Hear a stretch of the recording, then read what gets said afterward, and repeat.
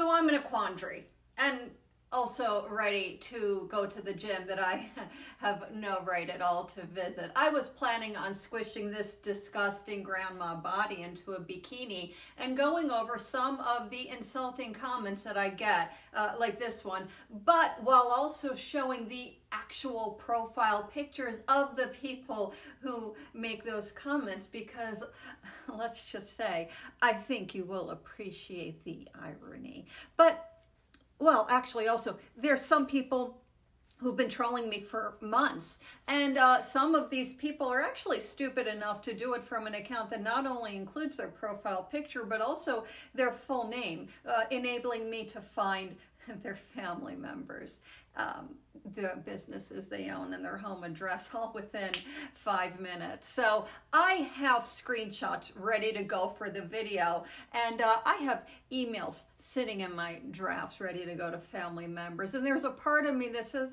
you know what, don't do it. You are not judge and jury. It is not your job to bring them their karma. God or the universe can take care of that. But then there is a part of me, that feral and just a little bit crazy, that Gen X part of me that wants to let loose with all the fire that they put right into my hands. So you tell me, what should I do?